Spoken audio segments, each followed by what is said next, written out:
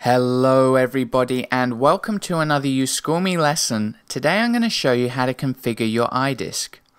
So, we're going to start by launching System Preferences from the dock. And then, third row down under Internet and Network, we click on MobileMe. Now as you can see, I'm not signed in, so you might not have to do this if you're already signed in, but I'm going to go ahead and enter my password. And this, of course, is our MobileMe username and password, and click Sign In. As you can see, it gives us our account status, a little summary, but what we want to click on is iDisk. Now, as you can see here, I've got 10 gigabytes of online storage. If I want to upgrade that, I can click on this button, and then you can pay for more storage. Now, the important part is your iDisk public folder, and this is a great way of sharing information and files with people. So at the moment you can see by default it's allow others to read only. That means they can't copy anything to you, they can't send you any files, but they can take whatever they want out of your public iDisk folder. Another really nice little feature here is this password protect.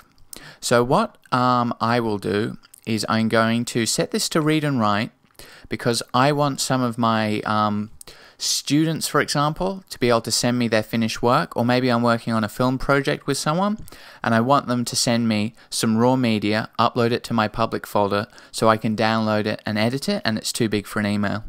I'm also going to password protect it because you could have anyone copying stuff to you. So I'm going to click on this checkbox and then enter a password. Then confirm it and click OK. Okay, so now if someone wanted to access your public folder, all they would need to do on their computer is click on the Go menu and choose iDisk, Other Users Public Folder, and then enter your username. Click Connect, and as you can see it's asking for the password that we just set. So I'm going to enter that and click OK. And there we go. They have read and write access, so I could copy this to my desktop if I wanted. Okay, and that's downloaded. So that is how to simply set up your MobileMe account's iDisk. So we have the read or read and write options, and you can password protect your folder. So I hope that was useful, and I'll be back with more MobileMe goodness later. Okay, thanks for watching. Bye.